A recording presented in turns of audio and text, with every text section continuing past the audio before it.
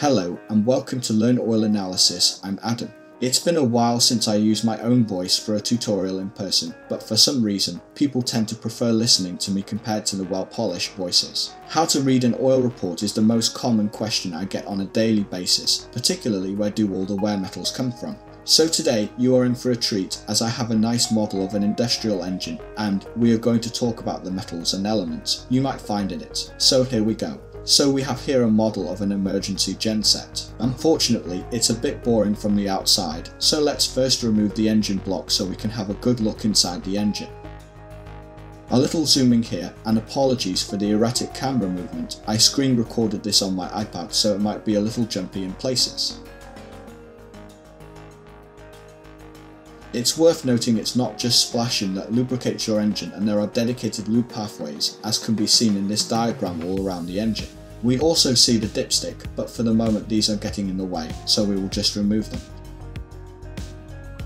We are also going to go up and remove the cylinder head so we can see inside there too.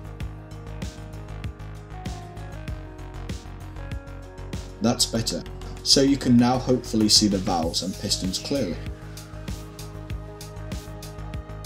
This bit separating the two is the cylinder head gasket.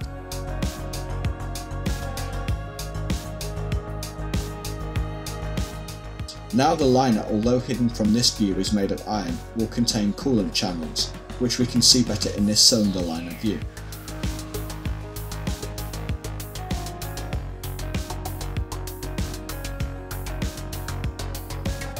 I have marked in purple where some coolant will be, and the red arrow is the direction across this thin layer of iron. Coolant has to pass for a coolant leak.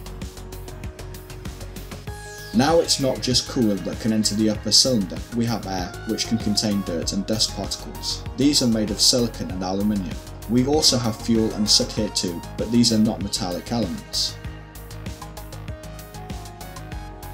So we come down a bit and we have the nice shiny piston skirt made of aluminium.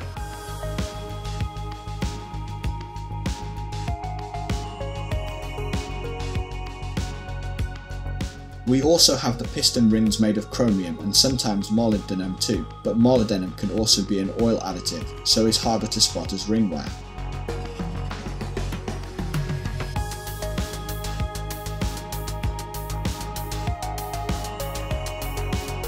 So we have covered the upper cylinder, let's now go down to the lower parts of the engine.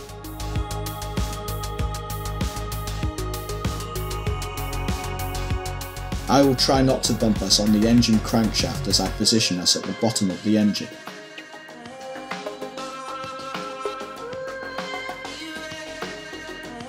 That crankshaft is going to have to go.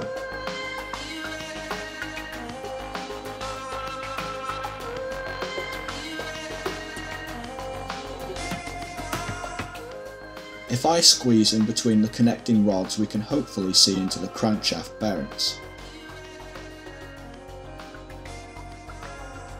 If you ignore the big end getting in the way, you will hopefully see I have ringed in red the bearing shell, which I will toggle on and off to extra help you identify it.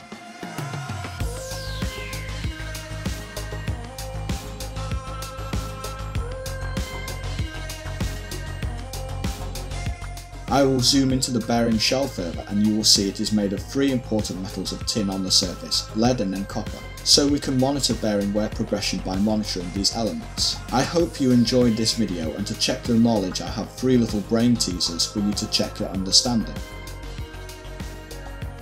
1. If I have iron, sodium and potassium in my engine oil, where is that likely coming from? 2. I have silicon, aluminium and chromium in my oil.